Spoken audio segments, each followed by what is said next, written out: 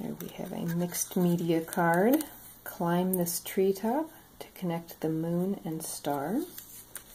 We come up here, we connect the moon and the star, we light up a little LED.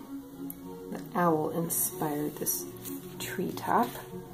So the moon and star are made with conductive ink, and we have a little tab of conductive ink here that makes our on-off switch.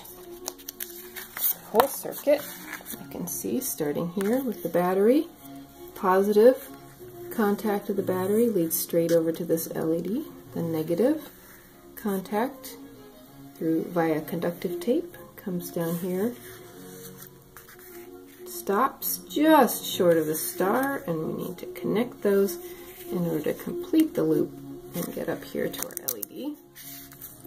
And this is our LED resistor there. A little bit of Velcro. You can also see the LED on the other side. It's a reverse mount LED. And this is the little brad that I used to make this flip back and forth.